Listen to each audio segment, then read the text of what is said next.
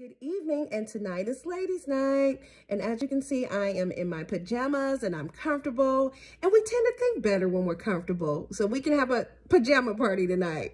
But what I'm going to be talking about is quick party planning 101. So I have a friend who has a birthday on Thursday, and I want to plan a get together. And you say, Thursday? How can you have the time to do that? You work all week, you have commitments after work. That's not possible. Well, I'm going to tell you it is possible, and you can do it and still make your party simply sensational. One, the breakdown. Where's it going to be? What time is it going to happen? And who are you inviting? So I know it's going to be at my house. I know it's going to be at 8 because she gets off at 5. Gives her time to get home, get settled, and come to my house, as well as our other guests. And we are going to invite our 2 besties within our circle. Number 2, the theme. So we are going to do wine down and wings. So remember, you don't always have to do something that's high energy. It's a Thursday. We go to work the next day. So we are going to do something low energy.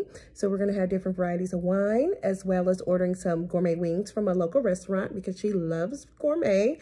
And we are just going to have a relaxing but fun birthday party. Number 3, decor and entertainment. So remember, we are doing a low-key birthday party. So I have some beautiful throw pillows and throw blankets for each guest, as well as a basket full of goodies. We have custom happy birthday wine glasses, as well as chocolates and some candles, some beautiful parting gifts. You know I love parting gifts. And then for entertainment, I have some friendship conversation starter activity cards. So in Ladies Night, we'll have those available soon.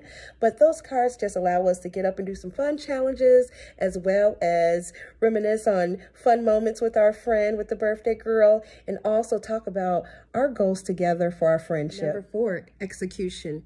So my suggestion is to always set up the night before if possible, especially when you're having small get-togethers in your home.